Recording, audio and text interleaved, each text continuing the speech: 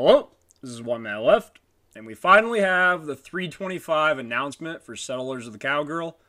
We had the announcement stream today, we got to watch and see about the new league, and then we finally got patch notes for some of the balance changes. So, the league itself, I will say, looks amazing. I'm going to focus more on some of the, game design balance choices, numbers, all that stuff. But the league mechanics itself looks very good. It looks entertaining. It's, you get to build your town, manage your resources, build your base, hire your dudes, send them out, whatever. That type of system. The graphics look amazing. But I'm going to mainly in this video focus on some of the balance changes, how they affect endgame, how they affect builds I play, mana builds, a couple other builds. If you're here looking for info on minion builds, there are probably other resources for you to watch. Go ahead. But I'm going to kind of summarize some of the major changes that are noteworthy, and I'm going to talk about those. So, I'm going to start things off, because these are the things people are curious about. If you're only going to watch the first 2 minutes of the video, this is probably what you want to know. We're going to go right into Battle Mage's Cry. So, this is the first significant change. Battle Mage's Cry was removed from the game. It no longer exists. There's a gem called Battle Mage's Cry still. I don't know why they did this. But, yeah, I guess just so they can fill the asset. But Battle Mage's Cry was removed from the game, which also means Mana Forged Arrow lost its percent damage. And it's a lot. Before it had 4,000 or 5,000%. Now you'd maybe get 500 or 600%. That's like an 88% nerf. So, despite Mana Forged Arrow being very, very, very, very strong, it's still probably better than a lot of builds in the game, but very high investment. So, I'm probably not going to try to hit it with 50,000 volts and resurrect it right now. Maybe in a future patch, they'll add something else that immediately gives us our percent back and revives the build. I don't know. But for the time being, we kind of had this experience last league. If you played Mana Forged Arrows this league, congratulations, you played one of the strongest builds to ever exist in the game. You might have delved to 65,000 depth with it. You might have one-shot some Ubers, done, there's a lot of things you could have done with it, but it was a very powerful build, and we're moving on now. So, once again, goodbye, Mana Forged Arrows. Maybe you'll be back. You've come back before. All right. Now, this does affect a couple other builds. Because a lot of the builds I play like to use Battle Mage's Cry, because I like to get different ways to scale spell damage and sometimes turn that into attack damage. In Mjolnir, I use Battle Mage's Cry for Leech, because you're using your Cyclone in Mjolnir to recover your mana with Leech, to then fund your Arcane Cloak and Cast when Channeling Spender Loop, to then maintain your Indigon stacks and keep you at 16,000 spend for max 2,000% spell damage. So the Battle Mage's Cry, giving that 2,000% spell damage into Cyclone damage to then leech more is kind of a big deal. So this is gone. It's a bit of a loss for the Mjolnir build, but the thing is that's kind of nice here is if I look at Cyclone, Cyclone itself got nearly doubled in damage. It's an 88% buff, 111 effectiveness from 59. So I played Mjolnir a little bit at the start of this league without Battle Mage's Cry before I decided to put that into the setup. And it just wasn't enough leech, but it was trying. I think if you just took that and doubled it, I think it'd be fine. So I think just the passive doubling of Cyclone's damage without having to rely on Battle Mage's Cry will roughly cancel out the loss of Battle Mage's Cry. And so now you'll just gain back some gem sockets. So I think Cyclone for Mjolnir will now do enough damage effectiveness that unless you're doing super high delirium with damage reduction to affect your leech, you should probably be fine for leech on Mjolnir. So as far as the mana builds that I play, Mana Forged Arrows, we're gonna move on. Mjolnir, which is still a very strong build, it's probably a 6k delve viable build, albeit it would struggle much harder. Is basically untouched. There's no other nerfs. There are no changes to the Archmage gem. There's no changes to Ball Lightning of Orbiting. No changes to Ivory Tower. no changes to Indigon, no changes to Coruscating Elixir, nothing that makes it tick. Nothing else was effective. It is unchanged. So if you were comfortable with the power level of Mjolnir this league, and then next league we might be getting a little bit of borrowed power with some crazy weapon enchants we've seen, it'll be a pretty powerful build. There are a couple other Warcry changes. I would honestly say most Warcries are weaker in general. A lot of them lost some certain things, like Enduring Cry lost the Flat Fizz. There's a couple like balance implications of that. But as far as the Warcry changes though, another build I've been dabbling with that is insanely strong is the Zenith Juggernaut. So to wrap up kind of the builds I was planning on playing and how they're affected by these patch notes, the third and final one I'll talk about is the Zenith Jug. If you're not familiar with the Zenith Jug, I've played it. Well, maybe not. Okay, well we're gonna come back. I've had this window minimized for a while. Well, okay, we're gone. The Zenith Jug is insanely strong. I've been just crushing 5k Delve with it. It does like 600 mil DPS, and it's tankier than Mana Forged Arrows.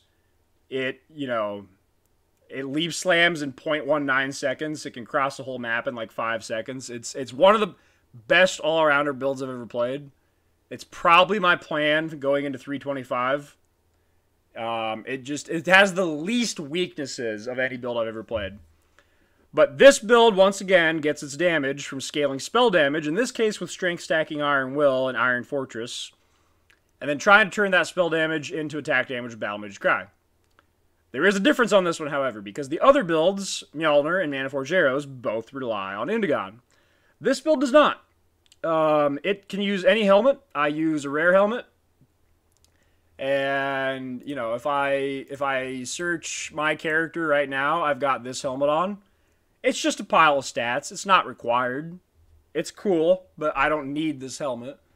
So I would say this build is very much alive because this helmet exists. It's an old one. You might have to jog your memory from years past, but there's a helmet called Crown of Eyes that effectively gives you a 0 Warcry effect, or full 100% Warcry power, but like no added extra Warcry effect, Battle Mage's Cry.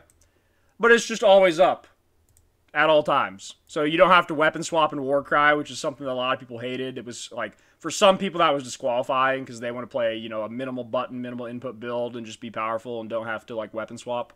So for some people, honestly, this is a positive change.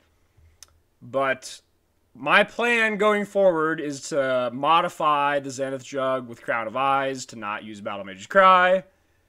And you might think, well, you had Warcry power before, so you've lost a little bit of damage, right? Well, not really. Because one of the changes they made this league was they got rid of totems. So there's, you know, Ancestral Protector, Ancestral War Chief, Vol Ancestral War Chief. There's ways to scale totem buff effect. All these things got removed from the game. In fact, a lot of things this patch got just removed from the game. There wasn't really much attempt to dabble or balance. They just removed them from the game. So instead, what they did is they took a lot of melee skills and buffed them by around 75% on average. It wasn't 75% across the board. Some skills that were already overperforming, like Bone Shatter, got only about a 35% buff. So I'm sure people will even argue that Bone Shatter got nerfed because, like, they'll do the math on, like, oh, if you had all these totems up, it was actually better before. So, like, you know, overperforming skills like Bone Shatter were maybe on the underside of buffs that, like, even arguably could be slightly weaker on, like, some perfect totem situation than before. But some skills got more than that. This skill in particular went to 239 effectiveness from 130, which is an 84% buff on a build that had not really a use for an 84% buff. So I lost a little bit of Warcry effect and some helmet mods for Zenith. But just the damage gain from the melee changes they've made is going to actually just completely outpace that.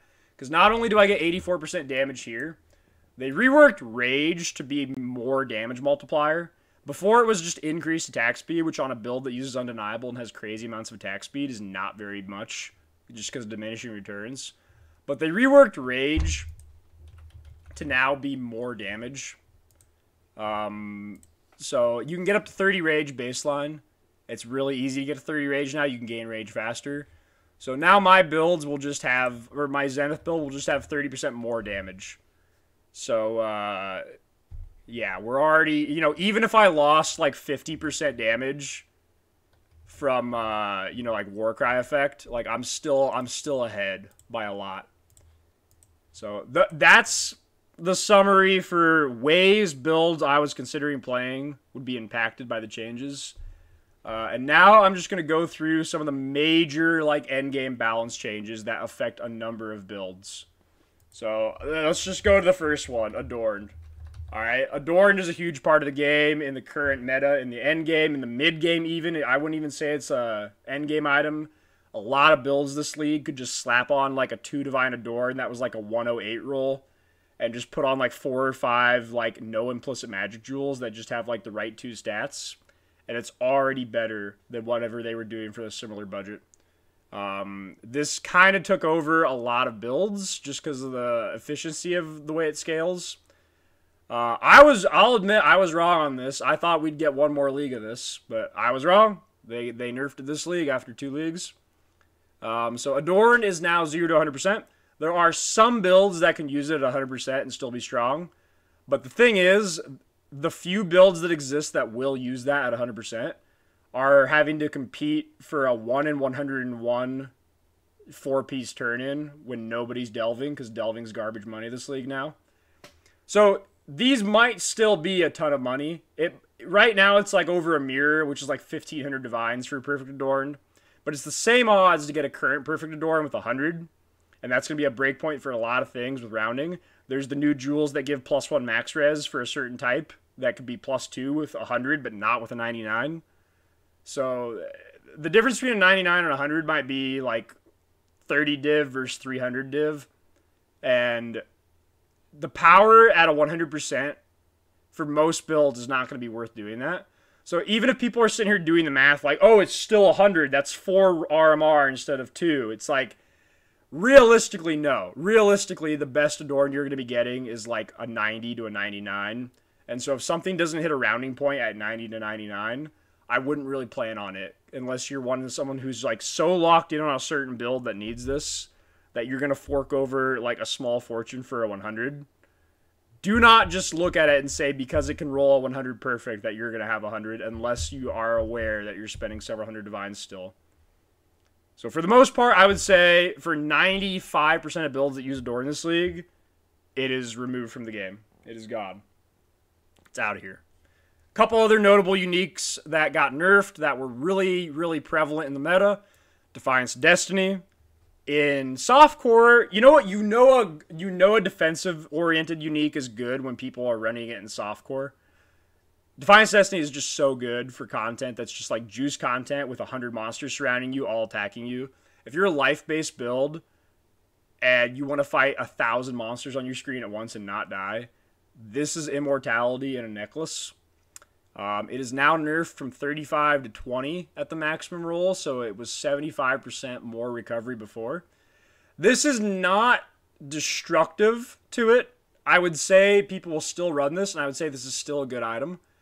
I would say maybe the change would be that now it is still like insanely good for hardcore, but maybe less softcore builds will run this now. It's still good, but like that's a sizable nerf. There's a number of other nerfs in these patch notes that are affecting something super endgame. One of them is defensive ores. So Grace got a flat nerf of 40%. Determination got a flat nerf of 50%.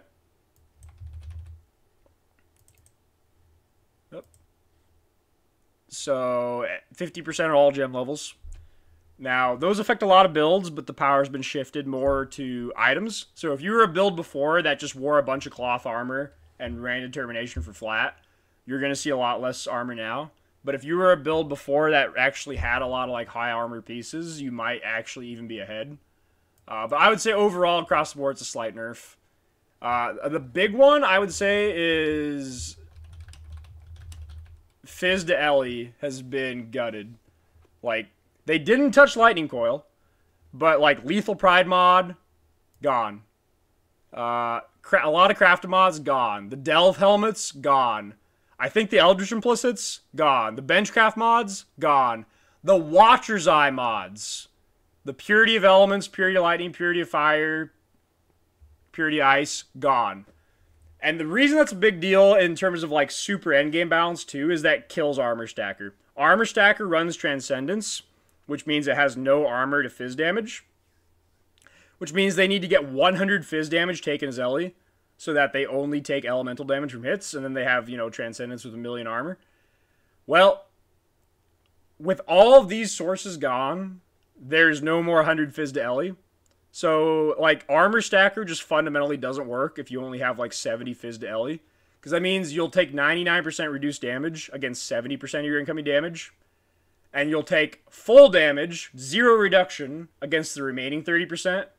So the difference between having 100 Fizz to Ellie and 70 Fizz to Ellie, with a 99% reduction on Ellie, is you now take 30 times as much damage as before. Because you took 1% damage before. Now you're taking 30.7. So, yeah, this kills Armor Stacker. They have half as much armor as before with the Grace Determination nerf. And they cannot get 100 Fizz to Ellie in League, maybe in Standard. So, Armor Stacker's dead. But this does have wider implications for a lot of builds. Because, honestly, one of the most effective ways to defend against physical attacks has been, for a long time, Fizz to Ellie. It even makes armor more effective. If you take less of your damage as physical and shift some of it into elemental, not only do you get to take that damage and apply max res to it and take significantly reduced damage, but it lowers the portion that's Fizz, which makes armor more effective as a percentage.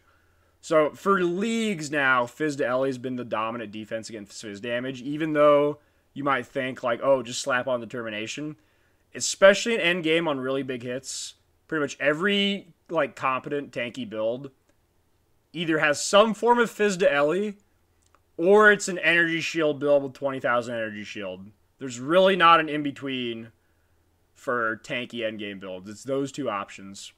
So this does have a pretty big effect on, like, what's the most efficient at farming, like, super hard endgame.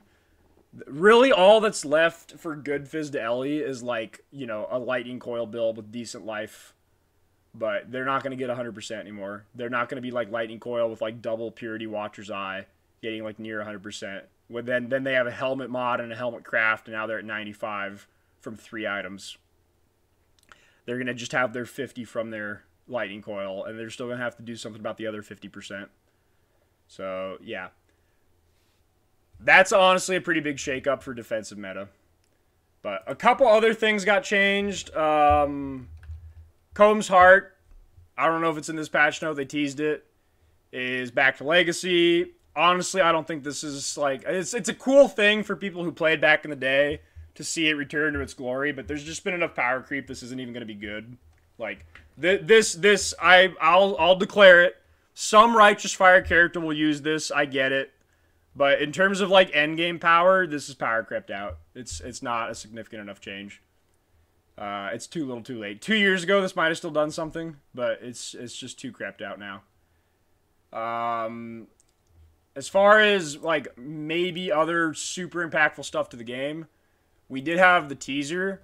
We are getting an auction house. If you missed this, this is big news.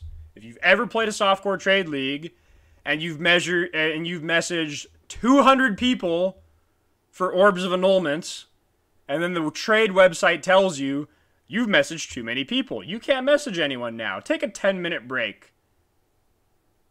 Yeah, finally that happened to Mark, and now we have an auction house. So, to all you people that would not sell Mark oils or catalysts or whatever he was trying to buy, from the bottom of my heart, thank you. Because now we have an auction house.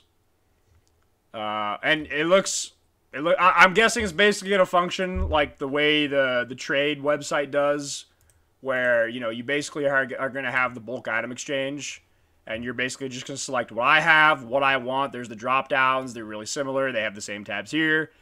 It should effectively function the same as the site, except skip the trade friction and just do the trade instantly.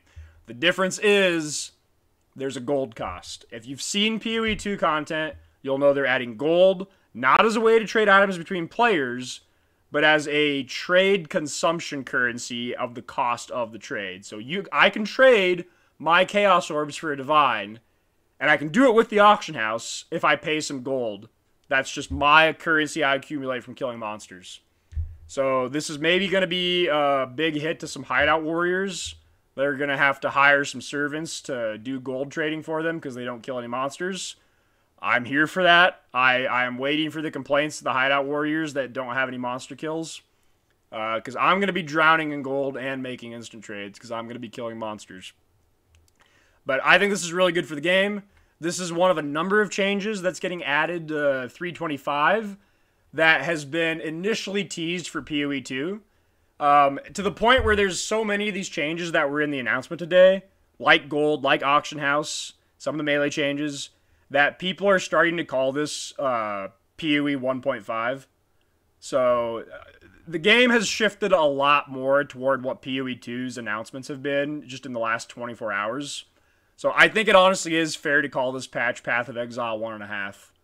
There's a number of changes like this where if you've been following the news, you're going to see in the coming league things that you thought you weren't going to see until PoE 2. And that includes graphically. A lot of the graphics are, well, maybe that wasn't the best example. Like, they just look better than the things you're used to seeing. Like, the detail's just higher. Like, I mean, these aren't even, like, good examples, but, like, the character models, the building models, they look a lot more PoE 2. We do get a little borrowed power from this league. There's... Hang on, let me see if I can find it. There's some enchants for borrowed power. Some of the... Every single one of these looks absolutely busted, so this will have some big, like, endgame impacts. Projectiles return to you. Instant leech. Replica headhunter. Keystones. +1 like, these are insane. Even if you only get one of these to craft on a weapon, these are build-defining, meta-altering, double damage. Like, this is a pretty, like, good quality of life, yet insane borrowed power bench right here. It's just, like, it's kind of like Sanctum Relics, where you could just, like, put a keystone on your relic. Like, yeah, you have to do the league mechanic to get it. You might have paid some money to someone who farmed it. But it just, like, can fill some gap in your build with, like, a craft and some money. Like, that... I like that style. Maybe some people don't. Maybe some people want to do some convoluted Necropolis crafting. But, like, to me, this is fine. Just make these hard. You have to, you know, kill some pirate boss, whatever. I don't care how you get these. I don't care if you can get, like, 1 per day farming. Whatever. This is fine. As far as remaining changes that have, like, endgame or, like, you know, game balance impact, from this trailer, we're getting a lot of the old league mechanics that some of them have very OP crafting. We're getting them back. Recombinators are back. This does impact, like, endgame builds because it means there are, like, grasping mail mods that can be recombinated onto bases. We have new higher item level bases, like item level 84 bases. There's like a lordly plate that's 1200 something base armor, where if you do the math on how much armor that could get to on a perfect craft, it's like 6,000 or 7,000. And you could recombinator that plate with the grasping mail mod for % armor per fire res, and have like a 6 or 7k armor plate that gives you 1% increased global armor per fire res over cap. Like, there are some nutty items you can make with recombinators, including the new bases in combination. We are also getting Wildwood, they've already teased. We are also getting Lake of Calandra Reflections back. I don't know if they... Yeah, right here. So, jewelry for rings and amulets. Mostly rings, I'd say, because there's some really strong, like, you know, Simplex, Great Wolf type amulets out there that are hard to compete with. But, like, especially rings, there are some Lake of Calandra rings that if you high roll can blow a mirror ring or a helical ring out of the water.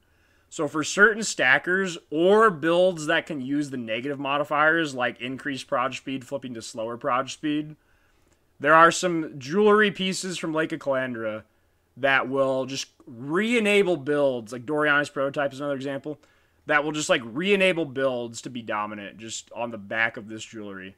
A lot of people didn't play Lake of Calandra fully because they didn't like the Arch Nemesis changes that came with that patch. But if you were someone who actually played Lake of Calandra, you'll know there are some like projectile and just stat stacker builds that came from this jewelry that are insane. So that honestly has probably the most sleeper meta impact for like endgame stacker builds. But there's a couple ascendancy changes as well.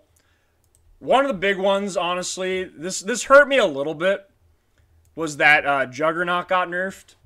Unbreakable is no more. So it's now like armor applies to chaos, and like, yeah, that's cute, but that's not unbreakable. So I saw that, and I was planning on playing Juggernaut, and I still kind of maybe am. Maybe I'll go Chieftain. I don't know. But here, let me find something here.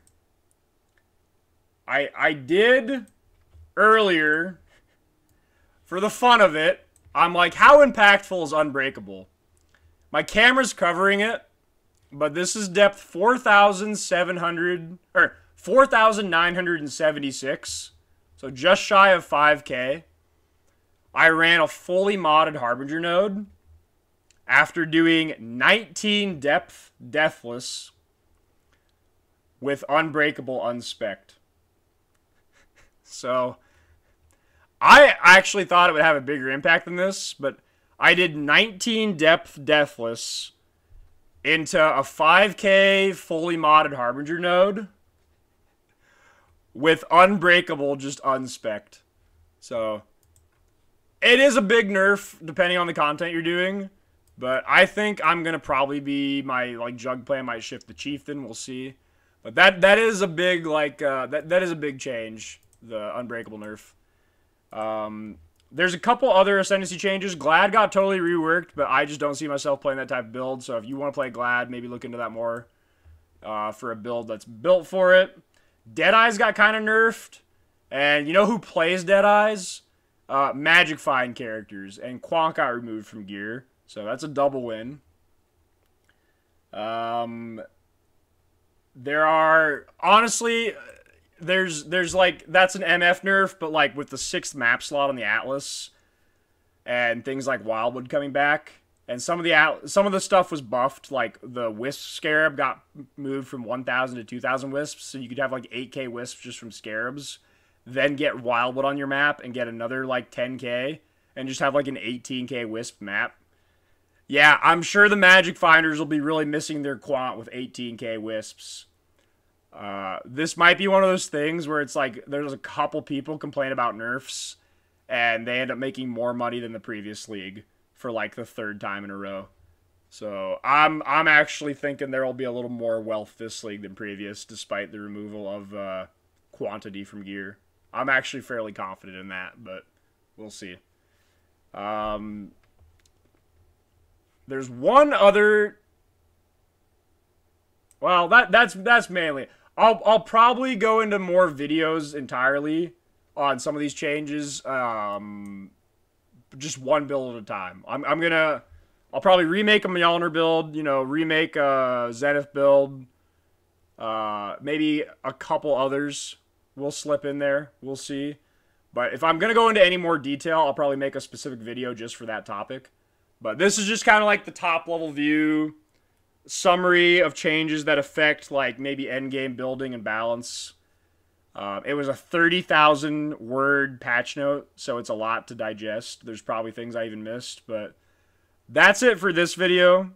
I'll be going over more detail in coming days. Probably a video every day or two between now and league. So I'll catch you guys next time. See ya.